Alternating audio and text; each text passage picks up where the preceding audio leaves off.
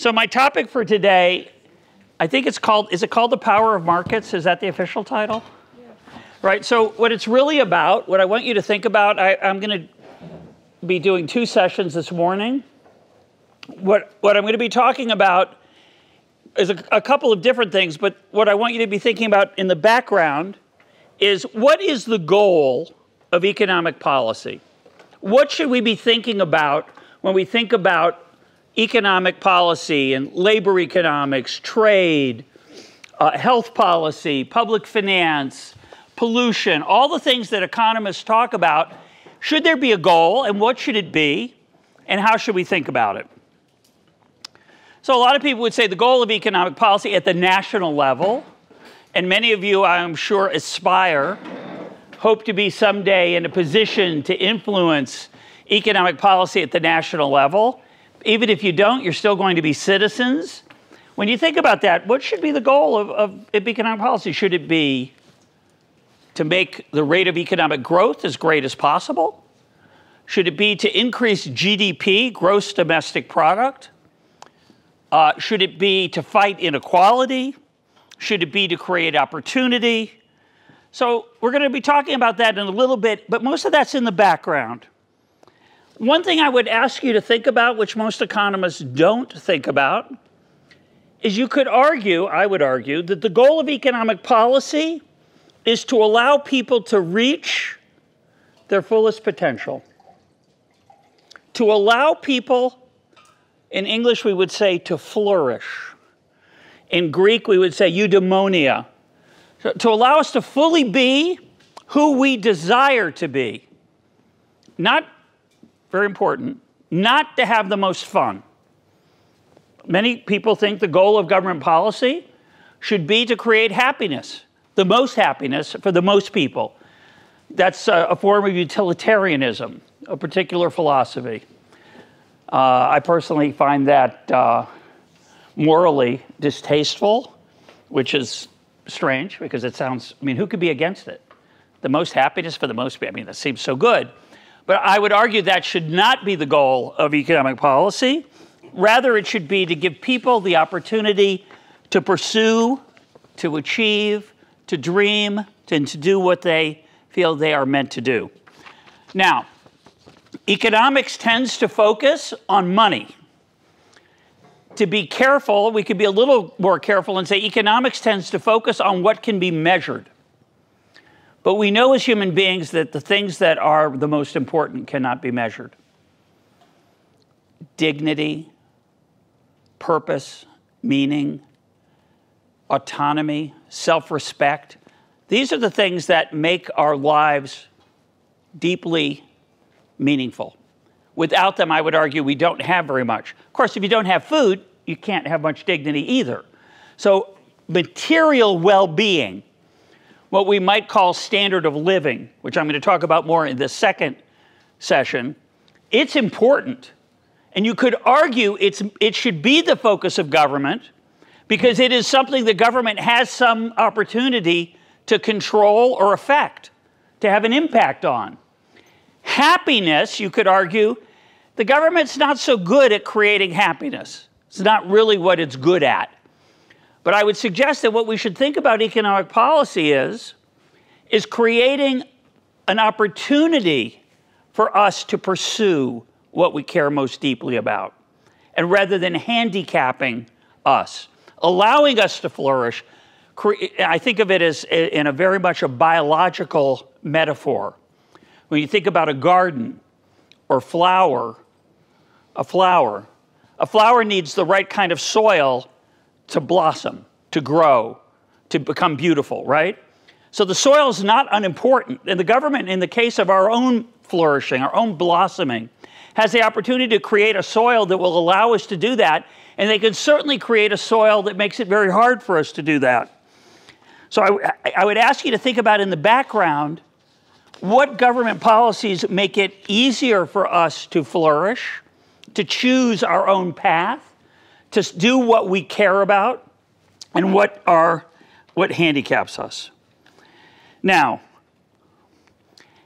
the fundamental question for me is, for policy, is whether you should try to control and steer things. To steer something is a metaphor of a car, right? You steer a car, you drive a car in a certain direction, you head it over here or over there. It's very common for government policy to try to steer the economy in a particular direction. The alternative is to leave it alone. Okay? Now, somebody said in an interview recently, I was talking to them, and they said they were talking about what's called on a boat the tiller. Do you know what that word? Do you know that word? I don't know what it would be in Hebrew or Arabic, but the tiller is the thing in the back of the boat that helps you steer the boat. And this person was telling me that you should let go of the tiller.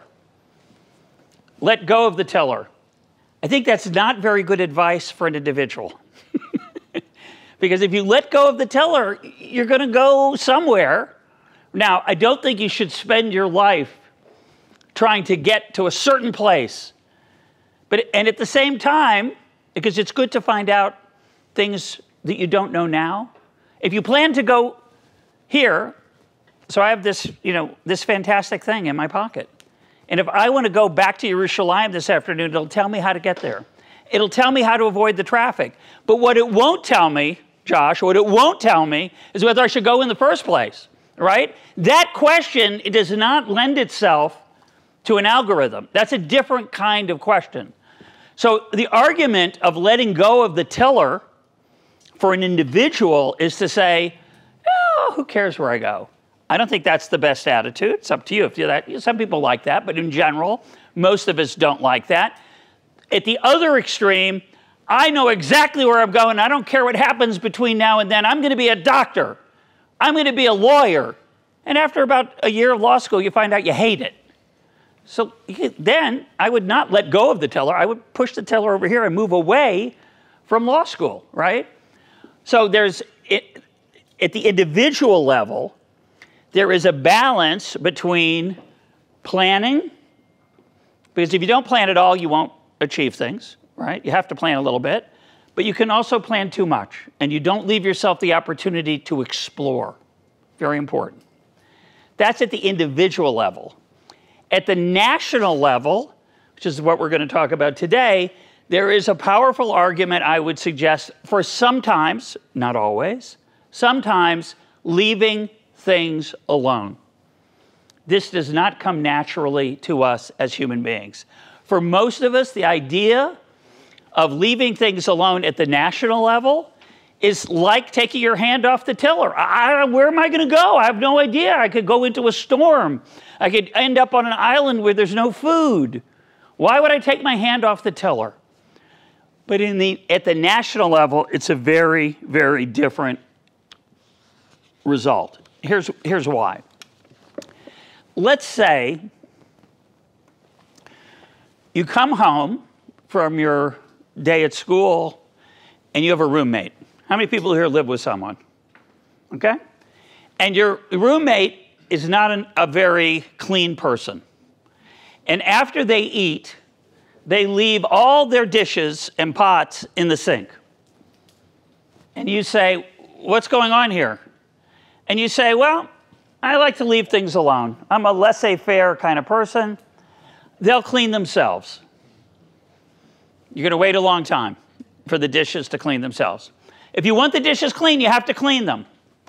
If you want to turn the music down, if your roommate, you come home and the roommate is playing very loud music, you can't just hope it'll get quieter. You have to either ask them to turn it down or turn it down yourself, right? That human impulse is very powerful. It basically says, if you want something fixed, you've got to take action. You got to have a plan. And in our daily lives, in our kitchen, and in our driveway, and in our backyard, and in many other things, if you leave things alone, nothing happens. Nothing gets better. It just gets dirtier. All of a sudden, it's not just dirty dishes. You got mice or rats. Not in Israel, because we have cats. We don't get mice or rats. We just have a feral cat problem. Another conversation. We leave that alone too, by the way. So our natural impulse is, when we see a problem, is to fix it, which is a very good idea at the individual level. At the national level, it's complicated. So I want to give you a couple examples of why it's complicated. The simple answer is that there are unintended consequences in a complex system. Your kitchen is not a complex system. In your kitchen, cause and effect are very clear. You run the dishes, the water, you take the soap, the dishes get clean, you put them aside, they get dried, and they get clean. The national level doesn't work that way every time. Things come along that you didn't anticipate, that you didn't expect. I'll give you an example in a minute. And secondly, there are problems that get solved more effectively by leaving them alone, which is not intuitive. They're not like the dishes. So I'm going to argue today that there are certain things where leaving them alone works better than trying to control them, and there are other things where you have to control them. And the essence of good economic policy is understanding the difference between the two. So, famous example of a mistake. I love this story. It's tragic, so I don't really love it. So, in 1958, in China, Chairman Mao, everybody know who Chairman Mao was, the leader of China in the Communist Party?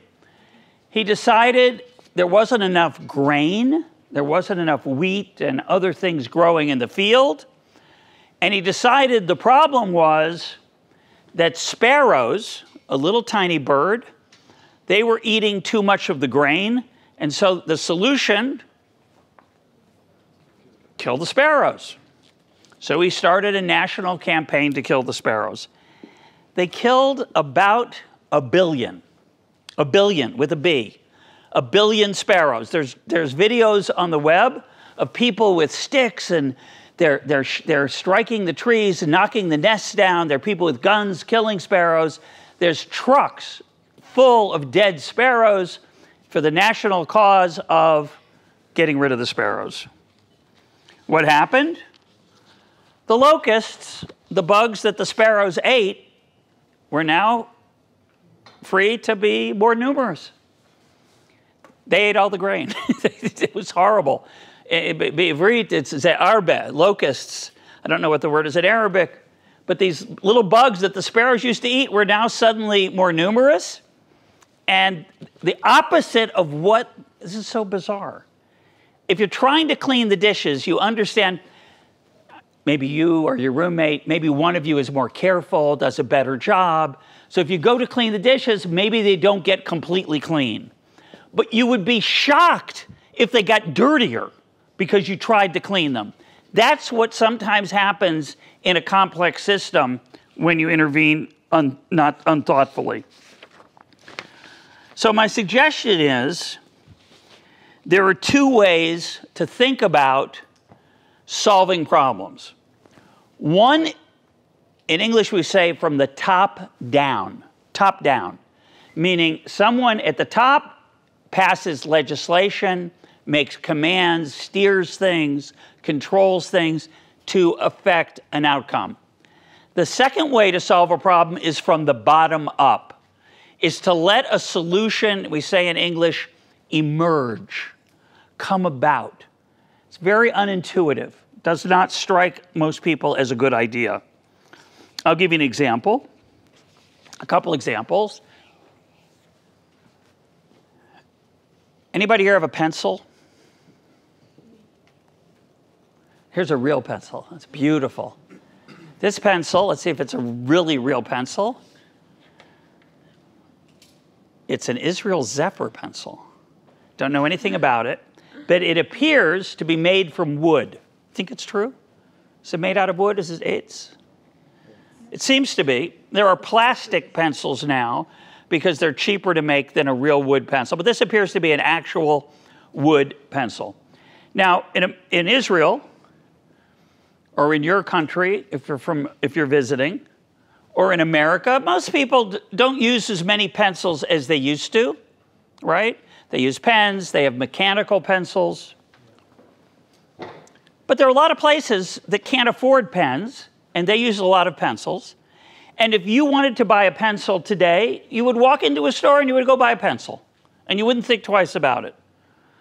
But what you don't know is that maybe 300 or 400 million people in China who used to be on the farm, who used to farm in agriculture, moved to cities. And children who used to not go to school, who used to only be on their farms, suddenly were in school, and guess what they needed? Pencils. Did you notice that there were hundreds of millions of people who wanted to buy pencils, who now needed to buy them, and now it might be hard for you to find a pencil? No, you didn't notice it, did you? I didn't notice it. It was a secret. It was hidden. What happened? There's no minister of pencils. There's no minister of wood. There's no minister of yellow paint to make the pencil yellow. That should have been a catastrophic disaster for people everywhere in the world who wanted to find a pencil, because all of a sudden there are tens and maybe 100 million people who want to buy pencils who didn't want to buy them before. But I didn't lose any sleep over it, right? I wasn't worried about it. It just happened. Plenty of pencils for everybody. Somebody planted more trees. Somebody made more paint. Somebody made whatever they use for erasers. In America, they used to make them out of rubber. How did that happen? That's really weird. Is there some of you, anybody here vegetarian or vegan?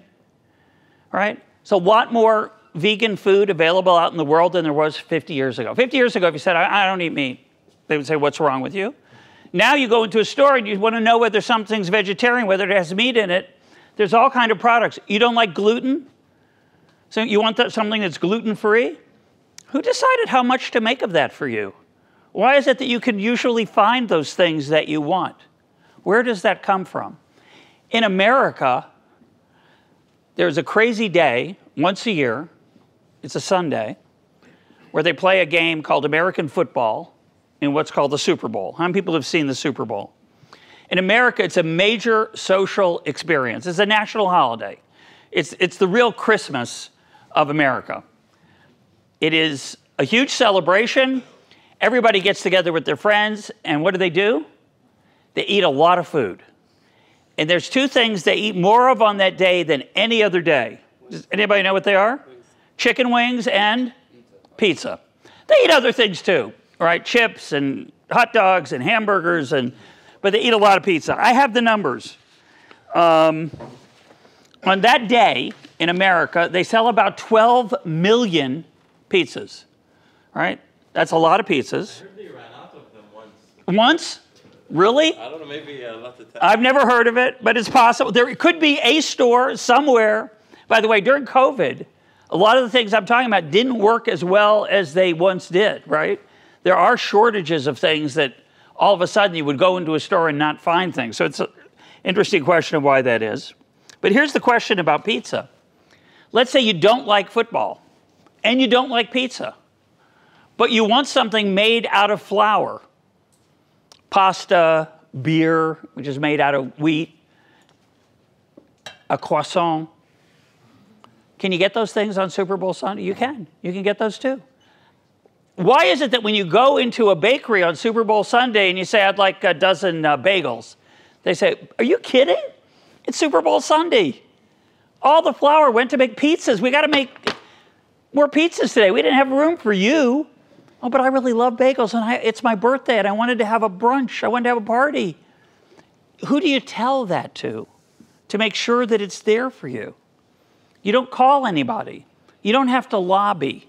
You don't have to write your representative in the government to say, you know, on Super Bowl Sunday, I feel really important that strongly that there should be bagels. But you don't do that. You don't have to. So we're going to let's look at bread more generally. We're going to show a video about it. who's in charge of the bread tomorrow in Jerusalem or Abu Dhabi or Dubai or Rabat or Tel Aviv? Is there anybody worrying about that? Is anybody losing sleep at night thinking, whoa, I'm looking forward to having some toast tomorrow? Who's worrying about that? Now, there are many people worried about it. Who are they, in a certain sense? Consumers could be worried about it, but do you ever lose sleep over it? If you're looking forward tomorrow to having a nice breakfast, do you ever say, oh, I better call ahead? I better tell him I'm coming tomorrow. When there's a need in the market, that's when the demand happens. When there's a need in the market, the demand happens. But what's the mechanism? Is there a person at the top who's worried about it to make sure there's enough? Now, of course, somebody said over here, bakers. The bakers are worried about it. But they're worried about what? If you have a bakery, what are you worried about? Money. What else? You're worried what? You're worried about supplying your products to who? The people you expect to come into the store, right? Are you worried about the other side of town? No, you can't. You have no idea what's going on over there or across the country. You're only worried about your little pocket. But that's enough, we're going to see in the video, that can be enough to make sure that it turns out okay. Let's think about the alternative. Let's say we wanted to have a meeting of all the people who are worried about bread. So who would be in the room? Raise your hand. Tell me who would come to this meeting? The farmers. The farmers. Who else? Bakers. The bakers. Who else? Factories. What? Factories. Who? Factories. Factories. What do the factories make? Some are making bread in a factory in a more institutional way, in a large scale. But of course, some of them are making the ovens that bake the bread, or they're making the trucks that do what? Deliver the bread. Not the bread, just the bread. What else? The flour, everything else, the poppy seeds, the sesame seeds, all those things. Who else is in the room? Importers. What? Importers. Importers. Why? They do it on a global scale. They might be wanting to bring in bread from far away as a way to satisfy the customers. Who else is in the room? Raise your hand. Who else? Whoever's in charge of making packaging for the bread. We have the plastic makers, who are, if they put the bread in plastic, or in Israel, we get it in bags. Yeah? All the businesses that use bread. All the businesses that use bread. Restaurants and so on. Who else? But we're missing a very important group. The government. The government? No, we're going to keep, this is the government. We're in charge. We're going to solve this problem. We're going to do better than the current system, which is just, whoever gets up and says, I want some of this, or I'm here to buy that. We're going to make sure that it's done better. Who else is in the room? The electric company. The electric company, absolutely, who provide the power for the ovens and so on. And also the oil company. The oil companies who supply the oil for the trucks that deliver the bread and the flour. What else? The people. The people who like to eat. Everyone, I mean. Anyone who eats bread. Anyone who eats bread. Employees. Employees, but not just anyone who eats bread. Anyone who eats other things that aren't bread, that use the things that are on those things. Right? You start to think about how complicated that is. And what I really could imagine doing, if I was going to solve this problem from the top down, I'd say, so, do you eat bread? Yes. What kind do you like? Spelled. Spelt. Oh, very interesting. I don't know. Do we have enough resources for spelt this year? We'll see. Maybe. How about you? What's your favorite kind of bread? I don't have a favorite one. Moroccan bread? Moroccan bread? Brown bread. Brown bread? Moroccan bread. Moroccan bread. What is Moroccan bread? Help me out here. It's a A flat? Is it like a laffa in Israel? No. You can open it. Yeah. It's a bit fluffy. A fluffier? Okay, very nice. Pita. Pita? bagel. Bagel. Also bagel. Bagel? Cereal bread. Cereal bread? What, like whole wheat or maybe a whole grain? Yeah. Dense, yeah. That too? Frena. What is it? Frena. Frena. What is that? It's like the Moroccan. Okay, very nice. There's a kosher bakery in San Francisco that's called Frena. Now I know why. I didn't know that word. Okay. I like baguette. Baguettes, very fancy. I don't think we have room for him. Now, so think about it. I'm in charge. I'm the minister of bread. And remember, there are other people around the room who don't like bread but like pasta, who don't like bread who like pizza, and they say, whoa, whoa, whoa, whoa, don't give away too much for the Moroccan bread. Don't give away too much flour for the farina. What about mine? I got pizza. You know, how do you settle all of those competing demands in a way that, anyway, figure out, you tell me how you want me to do it. You want it to be fair? I don't know what fair is. Does fair mean everybody gets as much as they want? No. It could be. You could argue. That's one definition of fair. What's the problem with that definition? The effort of producing some breads is higher than the others. For sure, but that's let's say, you were, what was your kind? Spelt. Spelt. Spelt's very expensive. It's hard to grow spelt. A lot of times it goes bad. It gets rotten. The rain ruins it. What's your name? Imbar. Imbar, what's spelt? Now, you could argue that because spelt is hard to make, she should have to pay a little bit extra. But is that fair? I mean, that's not fair. It's not her fault that she likes spelt, right? It could be a health reason. She might need to eat spelt. So if anything, she should get a break. That would be more fair, maybe. Why is fair, though, a problem? The reason fair is there are many ways to conceptualize fair. But, yeah. It depends on the demand. So if there's more demand, you can't be fair because the demand is lower there. So you can't give equal amounts because the demand is higher. Right, but so one answer would be, fair means if there's different demands in different cities or different demands for different kinds of bread, if I try to meet all of them, rather than say, share among yourselves somehow, if I try to meet all of them, the biggest problem is the pizza people. They're saying, what about me? Where's my meeting? I want my pizza too. And if all of the land is growing all the stuff for the pizza and the flour for the pizza and the flour for the different kinds of bread and the farina and the whole wheat and the brown bread and so on, what else do we lose? And that would be hard to answer. We'd have to figure out, is that fair? That the people who want those other things that we can't grow now, because we can't grow everything, where are they going to get their opportunity? So at least, let's talk about our government in Bahrain. So our government first looks at basic needs of people. So it looks at, for us we have Arabic bread, which is like khubz tabak, we call it, where it's like a flat bread with a big oven to make the bread, a really huge flame oven. So this is like the necessity, which is very cheap. It's subsidized. You can buy like 5 pieces for like half a shekel or something. Okay. So this is there's always, you cannot lose supply. They always make sure that there is enough. But then for everything else, then the prices are all move around. Yeah, move around. I think we do something similar in Israel. I think there is some bread that is subsidized here. Whether that's a good idea or not is another question. But what I want you to think about is how complicated it would be, no matter what rule I used, fair, what definition of fair, whatever rule I used, we would spend an unbelievable amount of time trying to understand what people wanted. And then a month from now, if things changed, would we have another meeting? Would we have a meeting every day of the 3 billion people who are interested in bread? What's amazing about the bread market is that we don't have to talk. We don't have to think. We don't have to have an argument. I want spelt, I want more of my kind. The result is shocking. The result in every city of the world, more or less, and there's one exception, in almost every city in every country in the world, you can get bread when you want.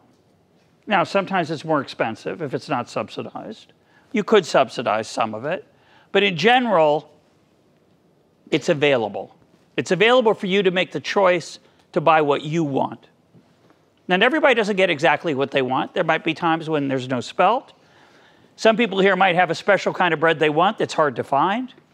When we moved here, my wife and I like sourdough bread. It was hard for us to find sourdough bread that was really good here in Israel, but we've found some.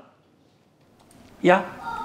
I also want to talk about the point that not everyone has the luxury to choose what bread they want to eat. Because, for example, the subsidized meat is bread. Sorry, is the basic one that everyone needs, and mostly it's the bread that everyone can afford, and not everyone has the luxury or the resources to afford any kind of bread they True, want. and not in the quantity they want either, right? Exactly. So the market doesn't fix it's not magic. Well, there's magic to it, I'll suggest, but it doesn't work perfectly, right? And you might decide that even though you're going to leave most of it alone, you might decide to subsidize the basic kind. You might. I would argue that in general, if you leave that alone and you will let enough competition take place, you will push the price down even more. But you could still argue that people need help affording it because some people are very poor, for sure. Okay.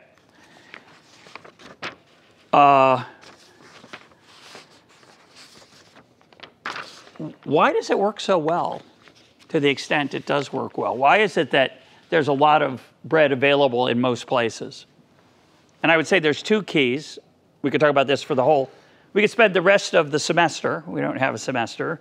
We could spend the rest of our time together of this week talking about how the bread market works effectively. I would suggest there are two things that matter. Competition, because without competition, it doesn't work very well at all.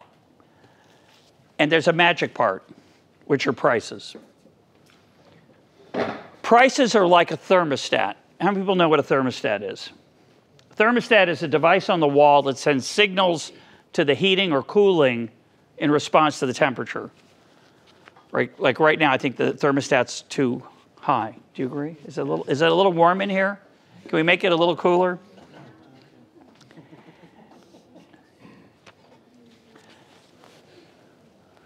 Prices are constantly sending signals to suppliers and consumers about what is scarce and what is plentiful. So if you like, I'm sorry to pick on you, Inbar, I apologize. Hope it's okay. It's meant with affection.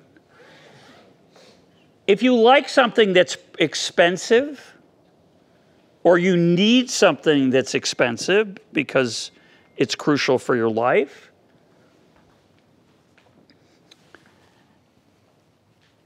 but it's expensive. If you have a lot of children, you need a bigger car if you're going to drive your children around. You don't have to have a car. It's not a necessity. I don't have a car. It's fantastic, by the way. I want to recommend it. But if you have to have a car for your work, or you want to drive your children to school, and you have a lot of children, you have to have a big car, right? And the big car is going to be more expensive than a small car. And that's going to be more expensive than a motorcycle, which is going to be more expensive than an electric bicycle, which is going to be more expensive than a plane bicycle. So the higher priced things, the things that cost more resources, discourage people from using them. And the lower priced things encourage, like today at the buffet, at breakfast, or at lunch today. What's the price of one more Bereka to you? 0. So you might have taken a couple extra and left them on the plate. I won't ask. But you might have been a little less careful, right? But prices are constantly pushing us to buy a little bit more or a little bit less. And sometimes that's very painful. But what it achieves, the prices are what allow us to go to a store and in advance not be worried, to know that it's going to be there, that I don't have to call ahead. And that's an amazing thing. The late Walter Williams, was a colleague of mine at George Mason University, used to say, and in a way, this little quote is the essence of economics. He said, "Here is my relationship with my grocery store. I don't tell them when I'm coming. I don't tell them what I want to buy. And I don't tell them how much I want to buy. But if it's not waiting for me, I fire them. I go somewhere else, right? Unless all the stores have empty shelves." It's like what's happening now with the inflation in the United States. Say again? It's like what's happening now with the inflation in the United States, when people like used to go to, like, for example, cold food, like a grocery shop, and now they will, like, because of the prices are higher than they used to be, so they will switch their grocery shop to like cheaper one. Right. But that's not just for those who didn't hear that. What's your name? Sultan al-Mansouri. What is it? Sultan al-Mansouri. Let's see. Sultan. Tada. Sultan. Shukran. So, Sultan was saying that in America right now, because inflation is high, some people are switching from expensive grocery stores like Whole Foods to less expensive ones. But of course, the problem is the less expensive ones also have some inflation. So it's not necessarily going to make that easier. Inflation is a more complicated thing. I'm going to put it aside for the moment. So, bottom line, hang on. I'm going to suggest that a market system where bread is provided by the profit motive, bakers trying to make money. Are bakers greedy? Yes. Yeah, there seems to be some uncertainty about the right answer to that question. I would say bakers like money, just like we all do. They like more money than less. But would you argue that bakers get up at 5 in the morning or 4 in the morning because they're greedy? No, I don't think so. What do you think? They want to live. They want to take care of their family. They want to take care of themselves. They want to have the opportunity to go on vacation. They want to watch a great movie. They want to do all the things that human beings want to do. And I would also suggest that they get joy from baking bread. Some of them, not everyone. Some of them, my father was a baker, I'm a baker. My mother was a baker, I'm a baker. But many people think this is the greatest job in the world. I get paid to make people not be hungry. I get paid to create what allows them to throw a party. It's an amazing thing, right? So there's the monetary incentive, the money part of it is not unimportant, but it's not the whole story. But the fact that if you are a bad baker, no matter how much you love baking bread, if you're not good at it, you're going to have trouble staying in business because you're going to lose money. Compared to what? Your competitors. Your competitors, the competition, is what keeps you, sends signals to you that you are not good at this and you should maybe do something else. So, I would argue that many things in the world around us work not just well, but best if left alone.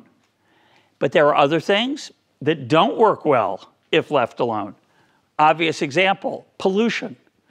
If while you're making bread, you put poison into the air, the trucks that drive around that are causing the air to be dirty, those are not going to be solved by the profit and loss motives that drive the baker.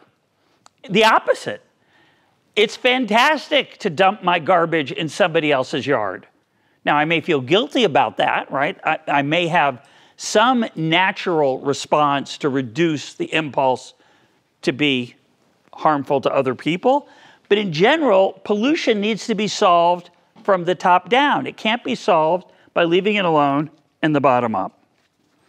So one way to think about public policy, economic policy, is trying to think about what problems the government solves well and what problems the government solves badly. Now, if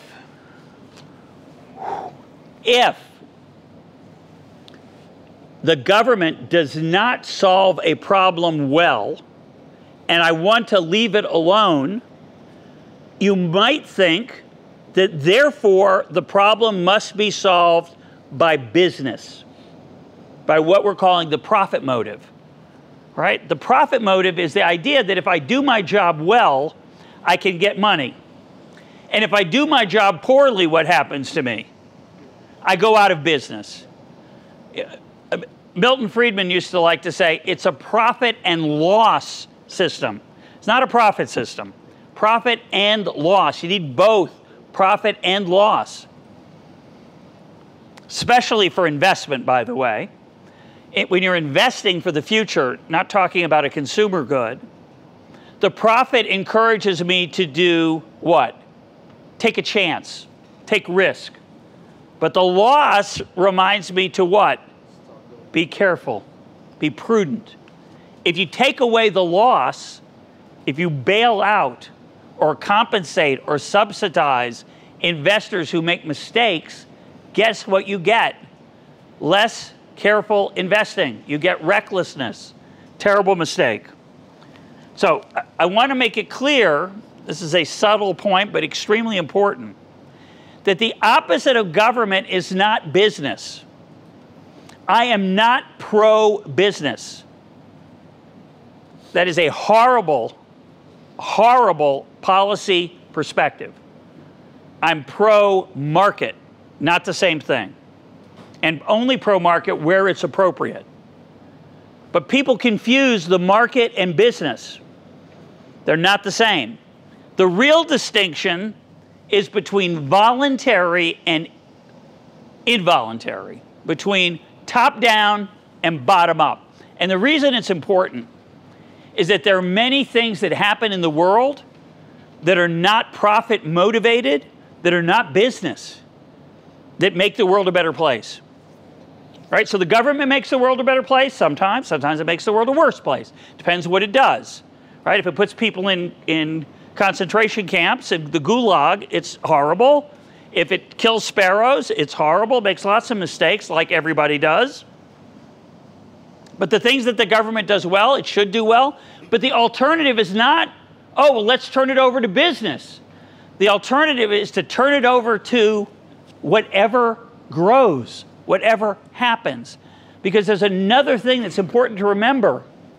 It's what we're doing right now. This is not a profitable enterprise. Think about this. What we're doing right now is not for profit. Why are we doing this? Why are we together? Why are we spending the day and tomorrow and the next day together?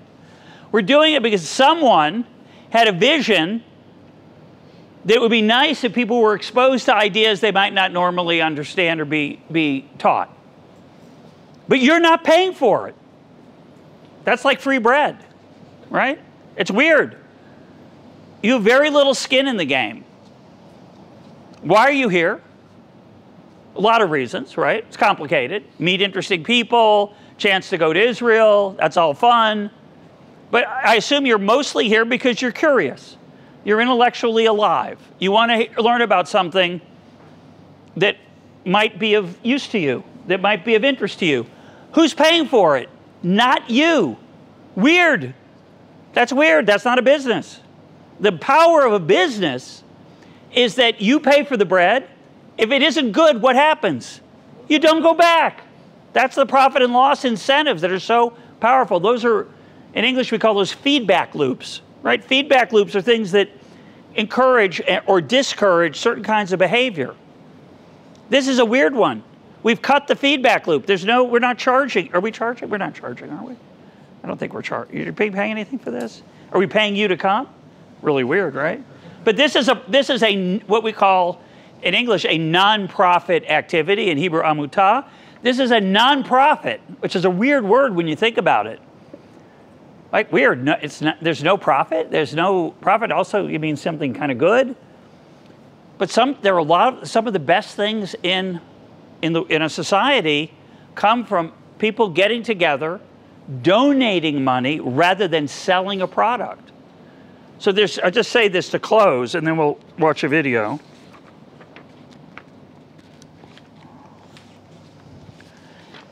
There are different ways that we cooperate with each other. If you think about the great human experience of the things we do together, which are amazing. Now, I like to do a lot of things. I'm not a great cooperator, right? Collaborator, right? If you write a book, it's hard to write books with other people.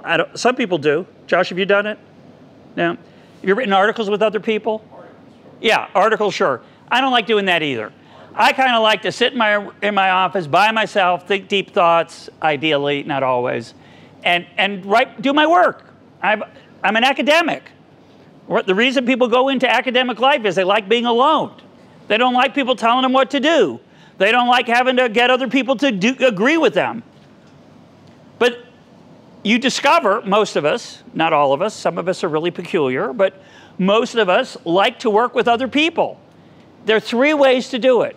One is through the government, right? The government is a collective enterprise through the vote and other institutions that we work together to achieve things we care about, national defense, whatever it is. The second way we work together is in business. I get investors. I start a bakery. I hire employees, right? If I'm not careful, I look at my employees as my employees. They're not my employees only, they're also my teammates. They're people on my team. We're doing this together. A great baker is able to get the other people working to feel they're part of something bigger than themselves, right? Political causes are obviously people thinking I'm achieving something greater than myself. A business should be the same way. It can be the same way. And then there's a nonprofit. The third way we collaborate, right? My school, where I teach, where I work, where I'm the president. There's no profit. All of our money comes from people donating to us. You have any extra? We always can use more. Anybody have any money? I have to raise money. It's weird. Our students, they don't pay. It's fantastic for them, right? Maybe. There's a certain, Noam likes it. Okay, fine. Noam's our Shalem representative here. It's a wonderful thing, mostly, but it also means, in general, when you give people things, they don't, in my experience, they don't always take care of them as carefully as if they earned them and worked for them themselves. But this group, today, we've decided that you're going to come without paying because we're afraid you won't come otherwise. And I think it'd be true. Yeah. I would like to argue maybe for the idea that leaving things alone. Sorry. I'd like to argue for the idea I'll repeat it. Sorry. Go ahead. I'll repeat your comment. Yeah. Maybe leaving things alone doesn't always work, but you do want to apply a strategy to what I want to do. So if I will take the bread example, if I will leave everything alone, maybe I won't have grain and maybe it won't happen, or maybe there will be a war in Ukraine and we'll be missing 30 or 40 or 50% of the grain in the world. And me having a strategy saying, okay, this is the line of 100%. 100%. What's your name? Johnny. Johnny's saying, that doesn't mean there's no planning, right? But the fact that we leave things alone, the baker can't leave things alone. The baker doesn't show up at work and go, well, I hope the bread bakes itself today. The baker is very focused on getting enough wheat and sesame seeds and so on. So at the individual level, again, for sure. Yes. Yeah. Before you said the core of the economic thinking is to distinguish between things that the government can do well and need to intervene, and things that the government should leave out for Correct. the market. And you give the example of the climate change as an externality that is not solved by the market. Correct. Maybe the government needs to intervene. But the strong case for a free market in the strong sense, for example, I read a blog post of John Cochrane, and he said that Smart man. living John Cochrane. Yeah, go ahead. yeah, leaving even the issue of climate change alone, taking into account that in the long term, he says that it won't affect GDP as much as we think, and it will be a small decrease in GDP, that we need to think about an alternative to let the market figure out adaptive ways. Yeah. For example, we're trying to reduce emissions, but maybe Trying to what? we're Reduce? trying to reduce emissions, but he is suggesting that another way of thinking about the problem is to say, find better ways to live Sure. under climate change, rising temperatures, and etc., just to be adaptive to the situation and not to try to eliminate it. So my question is, in this case, the government can be like have a top-down thinking and say this is an externality that the market or the players in the market need to pay because the market doesn't catch it. Yep. But there is always the argument that it isn't really an externality, but the market will figure out a way to work with it. So how we can distinguish really? What's your name? Moshe. Moshe. So Moshe is arguing that he's drawing on a piece by John Cochrane, economist at Stanford, smart guy, that I kind of agree with in this case. But the argument is, there's a classic argument that with something like climate change, the government has to intervene, as I implied when I was talking about pollution more generally. There are different ways it could intervene, by the way. It can intervene in a more top-down way and a less top-down way. It could intervene by putting a tax on carbon, in which case you're allowing natural incentives to go to work. But this is a more extreme argument, which is maybe we just leave it alone completely and people will figure out ways to cope with it as it gets worse. I'm sympathetic to that argument, but it is a dangerous argument because I don't think the real effect of climate change is lower GDP. I think the real effect possibly is extinction of important species, ecosystems, human beings, I don't know. And it really comes down, it's a much more complicated question about risk and uncertainty and how to design policy in a world that's highly uncertain. My personal belief is that I don't think the current levels of carbon are going to lead to catastrophic outcomes and that adaptation may be a solution. Keeping in mind, by the way, that if you leave things alone now, you allow growth perhaps to be higher to give us the resources to take care of it when it's worse. But it's a high risk, that's not an obvious truth. So I just want to say, it's an interesting perspective. I'm glad I'm not in charge of it. It's a tough question. I'm going to pause here. We're going to show, so this video illustrates what I've been talking about. It's, the title is a joke, a pun. There's an American movie called It's a Wonderful Life. Anybody seen that movie? Anybody? One of the greatest movies ever made. You're guaranteed to cry. It's a fantastic movie. It's a Wonderful Life. But this is It's a Wonderful Loaf. And I got the idea for this from a paragraph or a page by the French economist Bastiat, who wrote exactly what I told you earlier, that no one goes to bed at night in Paris, worrying about whether there's going to be enough bread in the morning.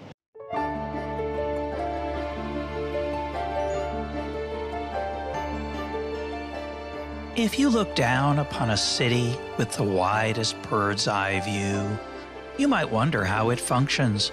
Who takes care of me and you? Who makes sure there's food for vegans and for carnivores as well? It seems like there's a wizard who has cast a magic spell. Just think of one small part. Who makes sure there's so much bread? You want rye, you want ciabatta, or make it sourdough instead? A baguette or a croissant? It doesn't matter, don't you see? You get yours and she gets hers and I get mine. How can that be? One's buying a dozen bagels to grace an impromptu brunch. One's using food stamps for a simple loaf to make her children lunch. No matter the amount we require, no matter the choices we make, an army of workers has mobilized to fashion the bread we partake. The farmer who grows the wheat, the miller who grinds the flour, the baker and all the others who work hour after hour, they're all on their own, each one making independent decisions. But somehow their plans fit together with the greatest degree of precision. So there must be a czar of wheat and flour, of trucks and of bread and yeast to allocate and oversee and plan at the very least for the unexpected change. What if today's not like yesterday? It never is though, is it? So who keeps chaos away? Because there's order all around us. Things look as if they're planned, like the supply of bread in a city, enough to match up with demand. And though flour is used for more than just bread, We never have to fight over where it goes and who gets what. So why do we sleep so well at night, knowing nobody's in charge? It looks like all is left to chance. Yet in New York or London, as well as Paris, France, no one's worried the shelves will be empty. We take supply for granted. But it's a marvel, it's a miracle. The world's somehow enchanted. Of course, the result's never perfect, but the system's organic, alive. Over time, fewer people go hungry, and more bread lovers thrive. And if you're allergic to gluten, there are sellers who work for you, too. Your choices expand, and what you demand is created and waiting for you. I have my tastes, and you have yours. We each have our own urges, yet somehow there's no conflict. A harmony emerges. Our dreams can fit together like a quilt that someone weaves us. But there isn't a weaver of dreams. Reality deceives us. And here's the crazy thing. If someone really were in charge to make sure that bread was plentiful, with the power to enlarge the supply of flour and yeast, and of bakers and ovens too, would that person with that power have any idea of what to do? Could a minister of bread do even half as well? Would there be enough of every kind of bread upon the shelves? How could he know how much to make of each kind every day? There'd be shortages and surpluses and waste and much dismay. You might think the job is easy. If the top seller's rye, then for every variety, push production up that high. Then no one's disappointed. Bread eaters will rejoice when they see that every bakery is filled with so much choice. Bread eaters, yes, but help. The forgotten pizza lover cries, all the flour's gone to baking bread. There's none left for the pies of pepperoni, deep dish, thin crust, and Sicilian. You've solved the bread challenge, yes, but created another million problems. No problem. We'll just grow lots more wheat. But that means less of something else that people like to eat, which only makes the puzzle of the harmony around us much more puzzling. This order, this peace has to astound us. So many things we count on, yet no one's behind the curtain. No wizard, no controls, yet the supply of stuff near certain. Every morning, the bakers rise early to make sure your bread is fresh. And the world gets more complicated, but the plans just continue to mesh. Every morning, the bakers rise early. They're not under anyone's command. Where in the anatomy textbooks can I view an invisible hand?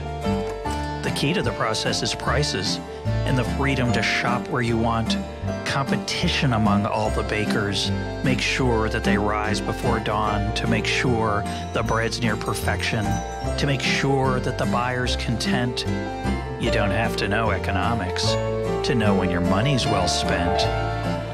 We know there's order built into the fabric of the world, of nature, flocks of geese, schools of fish, and every boy and girl delights in how the stars shine down in all their constellations, and the planets stay on track and keep the most sublime relations with each other. Orders everywhere, yet we humans too create it.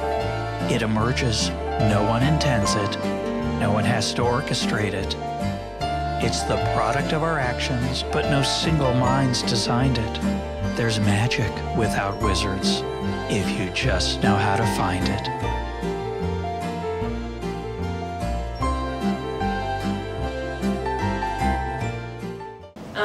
I wanted to ask you, in your opinion, how would the government know when to get involved and when just to leave the market to do it? So that's a deep question.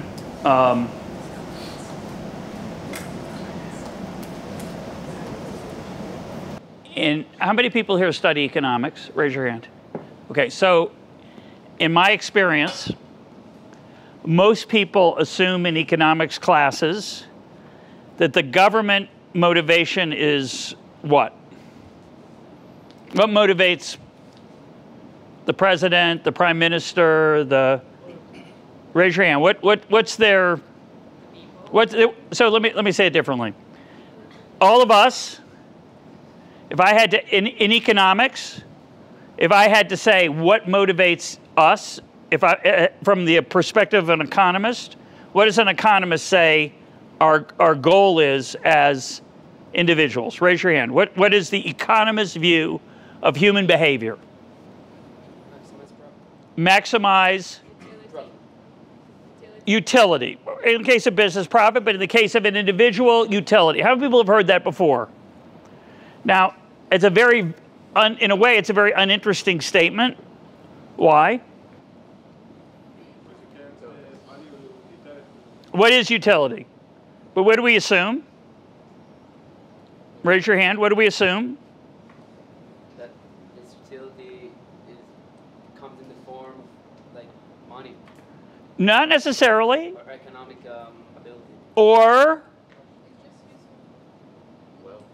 well-being, happiness, satisfaction. We put all kinds of vague words on it, right? But what I mean is that like the classic economists cannot describe happiness or you know, values that can't be measured. So how does there such a thing as economics? So I think like what I was trying to say is that the classical measure, which doesn't work all of the times, is like pretty much money. But it's not necessarily. So for example, most people do not most, almost everyone does not take the job that pays the most money, right? If you have a chance to take work and you can do all kinds of different things, do you try to maximize your salary? No. What else do you care about? Your well-being. What do you mean by that? Why would that be relevant when you choose a job? You have to, I think that by choosing your job, you have to make sure you won't get into mental diseases or stuff like that. How about ethical issues too, right? Yes. You want to do something that is, you won't go crazy, right? You don't want to go crazy. You don't want to have huge pressure, right? You want to do something also maybe that what? What else could you care about? Interest. What? Interest. You like it. What else? Career. What do you mean by career? It'll lead to other things. What else? What? Free time. How much leisure do you have? How many hours a week? All these things matter, right? So the economist looks at all, in the economic model of human behavior, everything counts, and I'm constantly making trade-offs between, yes, money, which I care about, but I also care about other things, right? And guess what? You're not like me. And you're not like him, and he's not like you, etc. We're all different. So the economist, the brilliance of economics is to say, I don't know what makes you happy. I don't know what you care about compared to this person over here. You might like money more than leisure compared to this person, right? So when I make those decisions, I'm trying to weigh all those different things. Okay, so that's the economist's view of human behavior. It's a pretty good model. I've written a critique of it recently, so I'm not gonna defend it too hard. But that's generally the way we assume in economics people make decisions. It's the way they behave. They look at what they care about. Money is one of the things, and money, of course, is not. Most of us don't care about money by itself. We care about what we can do with the money, the goods we can buy, the services we can buy, the vacations we can take, and so on.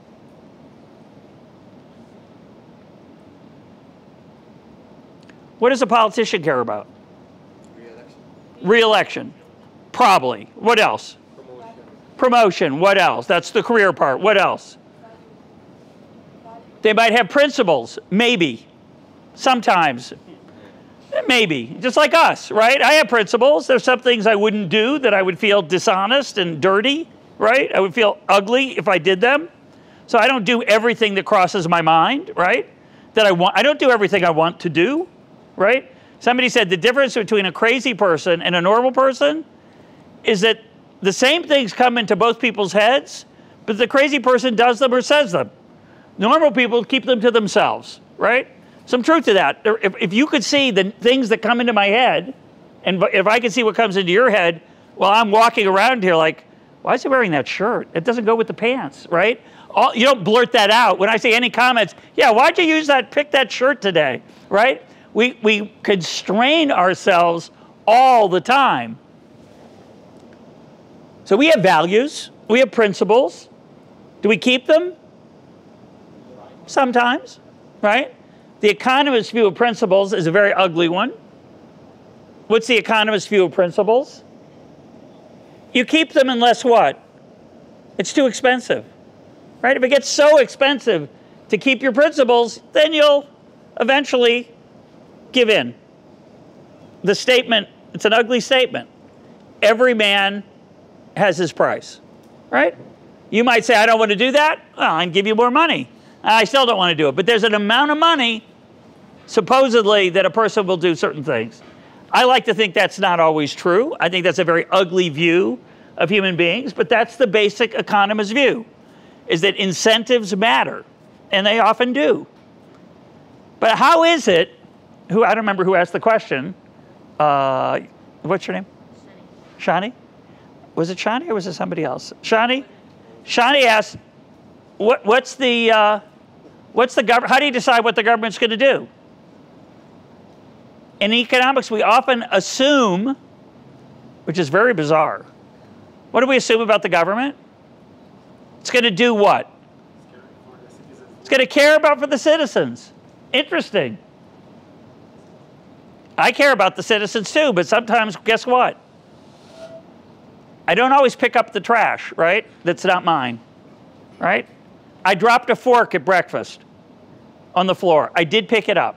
There's no video, but I did pick it up because I care about the citizens, okay?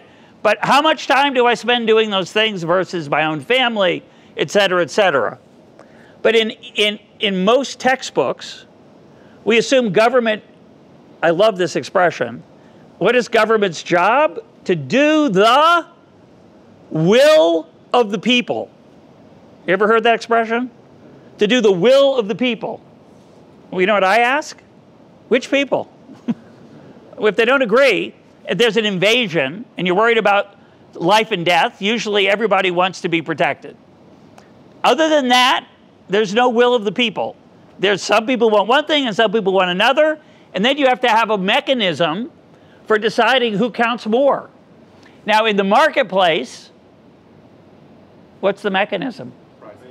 Price and money, income. Now, here's what's amazing. Off the subject a little bit, but very important. The rich people don't get all the bread. The rich people don't get all the cars. The rich people don't get all the phones. So the system, the market system, not perfect, very much not perfect. Sometimes a loaf of bread gets burnt. Sometimes people get burnt, get hurt. It's not perfect. But what's amazing about the market is how the benefits can be spread beyond the people who have the money today. Somebody gave the example the other day. I can't remember the details, but it goes something like this. He said, in my town, when I was a little boy, he came from a small town in South Africa. He said, when I was a little boy in South Africa, there were 5,000 cars in my town. Now there's 60,000. Okay? Here's the question. Who has fewer cars now that his town has more? Nobody. Where'd they come from? Thin air? Came from an increase in productivity. It came from technology. The production of wealth. It's an amazing phenomenon. It's easily forgotten. But to come back to your question, who gets to vote? Who gets the power? Is it a democracy? Is it majority rule? No. Almost no system in the world uses majority rule for outcomes. It uses it for elections, right? But not always, but sometimes, but not for outcomes. So what determines what the government should do? We all have our own idea, right? You might want more government than I do. You might want less. You might want it to intervene over here, but not over here. But what actually happens? What are the forces that drive the outcomes in the political market. And that's a whole area of study. You could call it political science. You could call it public choice, is what it's called within economics. But most of the time, people in the back of their mind have a romantic, idealistic view the government will do, quote, what's best. Is that true? Sometimes, but sometimes not.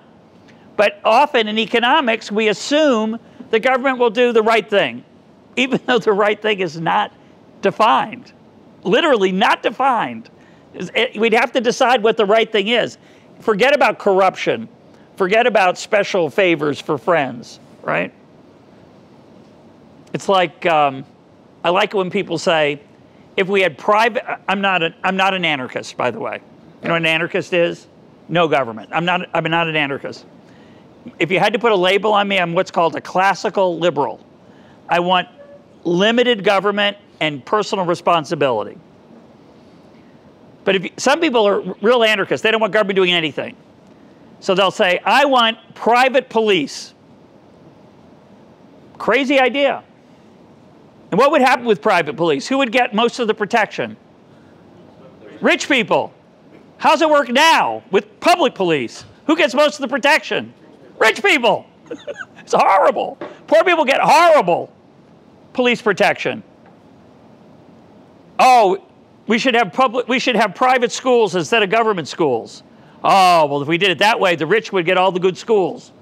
Who gets the good schools now under the public system? The rich. Who gets the crummy schools? The poor. It's a bad system.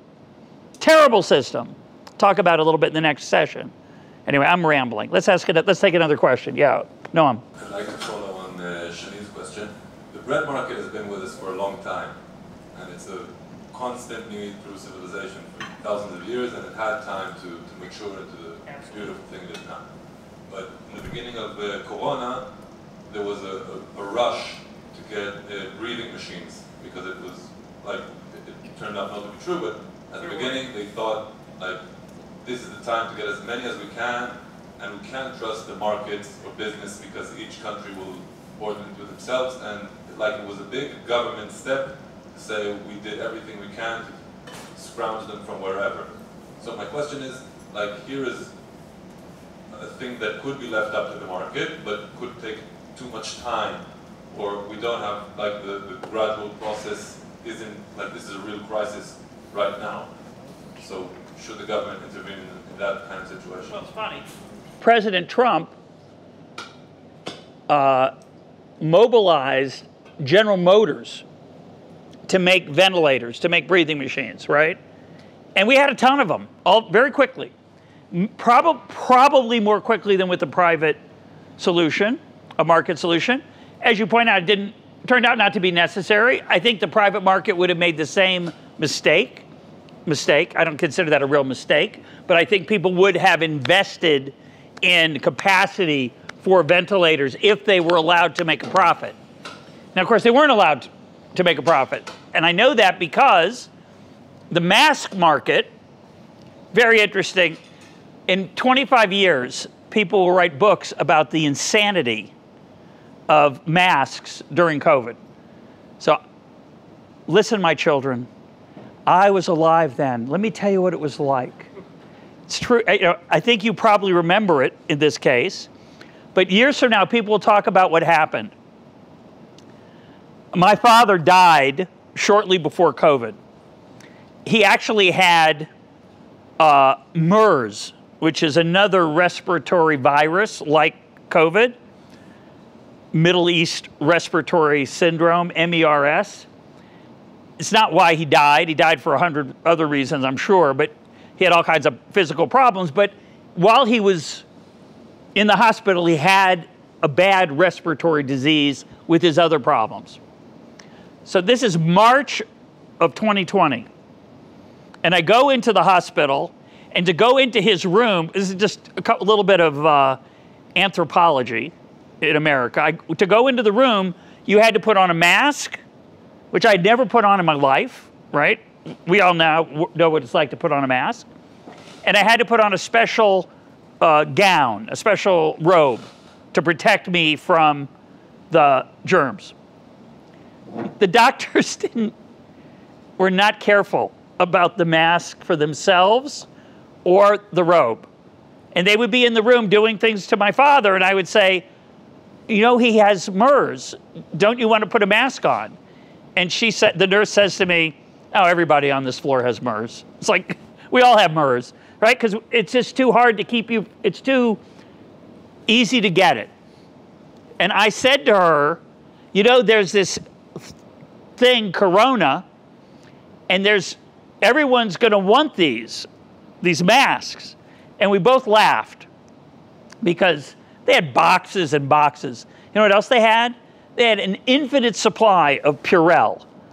It's everywhere in an American hospital. Everywhere. It's on the walls. It's on the desk. There's tons of it. 2 months later, 3 months later, you can't buy Purell. There are no masks anywhere. People on the web are telling you how to make a mask out of a sock, right? Really, out of a sock. And so people are desperate for masks. Now, I believe that a paper mask, which is what most of us were wearing, has very little help in fighting COVID. That's my belief. I base that on people smarter than I am, which is dangerous. But it's better than people who are dumber than you are, right? It's complicated trying to figure out what the truth is. It doesn't hurt to wear a mask, except that your child doesn't see your smile, and your wife doesn't see your smile, and your husband doesn't see your smile. And that's, I think, important. But it was probably a good idea to wear a mask. And in the early days of COVID, I said people should wear masks.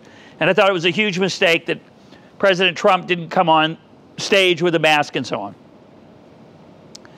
The official government position in the early days of COVID was that masks don't help. Might have been true. But the reason that they said that was because they wanted to make sure that the doctors had enough masks. Because they were at much greater risk than I was. I stayed away from people the first year of COVID, literally. I stayed 6 feet away from almost everyone outside of my wife, right? We had friends over for a meal. They would sit on the other end of the table, outside. We were all very scared. I would go into the grocery, and I would put plastic gloves over the handle of the cart so I wouldn't touch the cart. We would wash the cans when we got them home the first month. Eventually, we got sick of doing it. It turned out totally irrelevant. No effect whatsoever, but we didn't know that. So we were careful. But everybody wanted a mask. There were people, by the way, this is kind of amazing. The masks that doctors wear and nurses in the hospital are not the masks that you wear. They are fitted to their face, right? You wear them. When you and I wear them, there's holes in them on the sides, and there's air coming out and in. People would say, boy, it's hard to wear an N95 all day. You know why? Because their N95 is not your N95. Their N95 is it's a very serious protection. Very hard. So it was a serious, horrible thing. The government decided to make sure there was no market in masks. They did not want people to make profit from other people's fear. And so you could not sell masks at a profit, and many people were arrested for trying to make money selling masks. Now, I've written many essays about this phenomenon.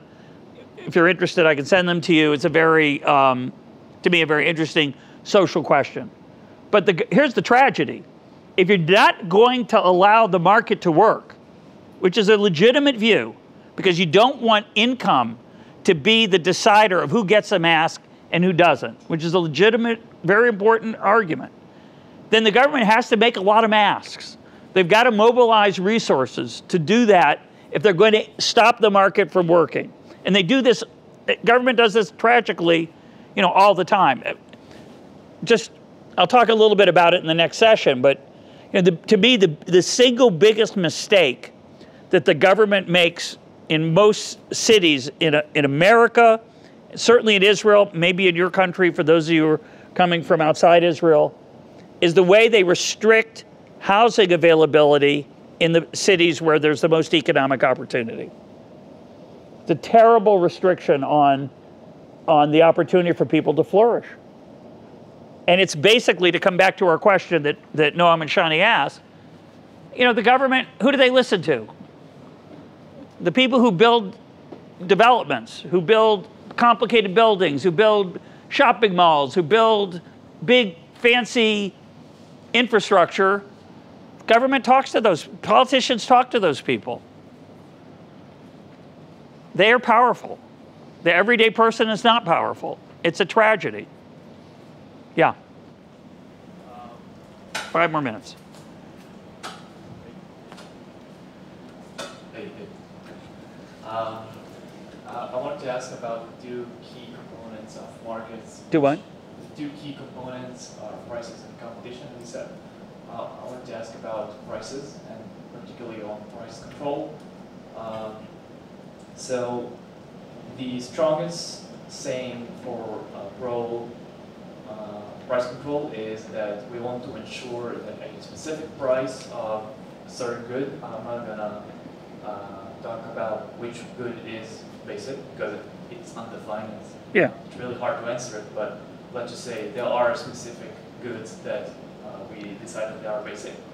And the government said, okay, I want to ensure that those goods have a specific price and this will never change no matter what. So how does this, say, meets this theory or contradicts it? That's the question. So, I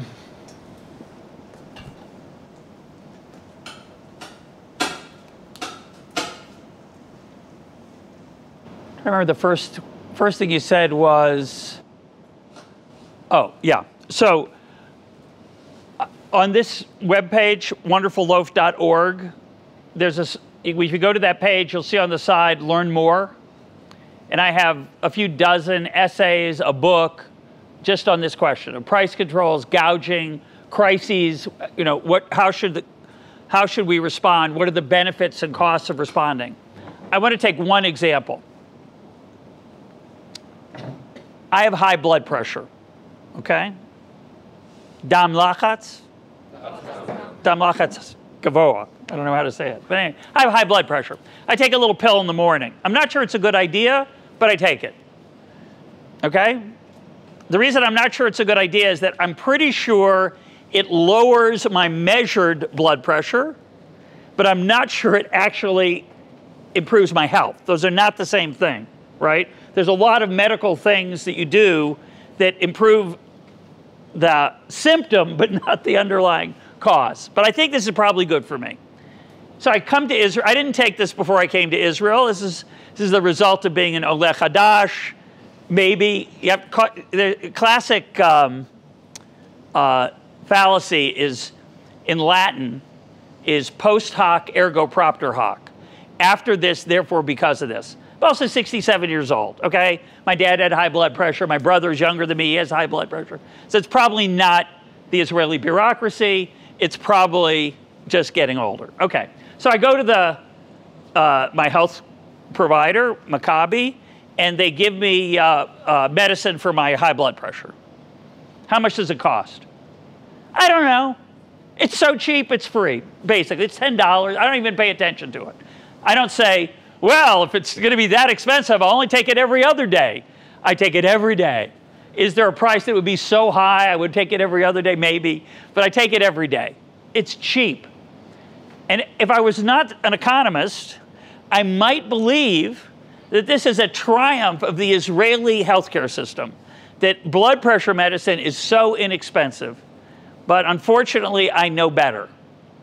Because most of the drugs that we take here in Israel are inexpensive. Why?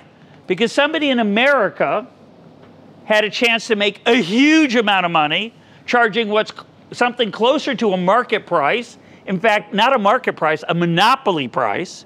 Somebody who invents this, probably invented this particular blood pressure medicine, was able to have a monopoly, a patent, for you get it for 17 years. Usually don't get to enjoy the full 17 years. But for some number of years in America, you get to charge basically whatever you want. And the reason it's whatever you want is that most people who are taking the pill in America are not paying for it with their own money. Their insurance company is paying for it. The government's paying for it through Medicare or Medicaid, 2 different programs that subsidize medicine. So it's a fantastic world for drug companies in America. They make a huge amount of money. Who's it bad for? Well, the American taxpayer, because somebody has to pay, even though the government's paying in Medicare and Medicaid, someone's got to pay the taxes to pay that. But the other person who gets a good deal is me in Israel, because Israel doesn't let American companies charge whatever they want. They negotiate their own price. They say, if you want access to our market, you have to sell it cheap. So it's fantastic. And and you could argue, now to answer your question, sorry, long introduction, you could argue this is, oh, come on, medicine. This is a necessity. Well, the reason that necessity is available to me here in Israel at a very low price, which is effectively subsidized by the Israeli government, is because in America, they let the market work worse than the market. They let a monopoly work, created a huge incentive for new drugs, which is great for me, not so good for American taxpayers, not so good for people in America who don't have the insurance because they have to pay the full price, and there's ways to get it and so on. There's other, I don't want to over-dramatize the downside of the American drug system, but the American drug system and the American medical device market is fantastic for the rest of the world. The rest of the world's being subsidized. So you could argue, yeah, it's really important that it be really cheap. Well, that's if it exists. And it does exist because of this other crazy system that's been created to subsidize that drug companies have political power. It is literally against the law in America for Medicare, which takes care of the ever-growing population of old people, to negotiate price. This is insane. It's insane. There's no market. You can say, well, okay, there's no market for a few years. I'm off the topic now. I'm on a different topic. Side note. You could argue, well, you know, they get a monopoly for a few years, and you need that to create the incentive, you do, to do the research, because it really takes a long time and it's really expensive. Shouldn't forget that. It's not merely a chance for American drug companies to make a lot of money. It's important that they have the opportunity to make a lot of money because it gives them the incentive. And by the way, isn't it horrible that pharmaceutical companies make money off of people's diseases? That's an outrage. These things should all be free. Of course, then you have to have an incentive to get them to do the research. And isn't it strange that we don't say to doctors, you're charging people to be a doctor? I mean, medicine is so important. Shouldn't you volunteer? Shouldn't you have given up your life savings to go to medical school so you could provide free health care? Somehow, profit is bad for pharmaceutical companies, but for doctors, it's okay, can charge whatever they want. I mean, the whole system is insanely crazy, not so good. And I'm off the track, and we're out of time. Thank you. We'll continue talking